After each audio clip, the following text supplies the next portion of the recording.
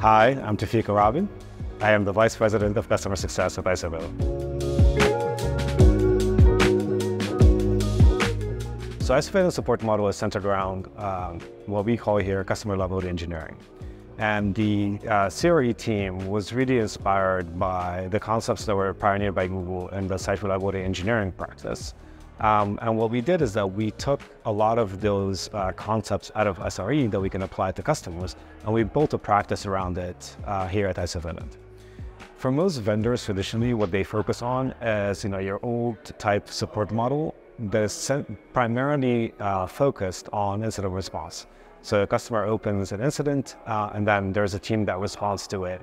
And naturally, we can do that here too, 24/7, 365 days a year. What we've done is that we've taken that like a few steps beyond that, too.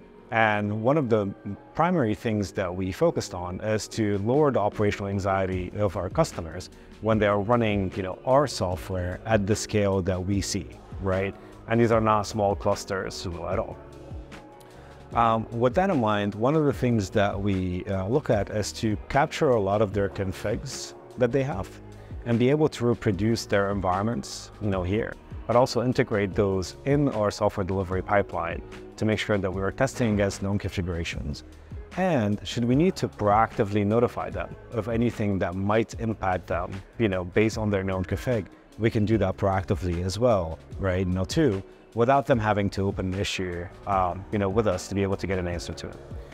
So in short, in simple form is how do we make sure, and like our support model is centered around, how do we make sure that our customers are running reliably at scale with the least, amount of, anxiety that comes with that too.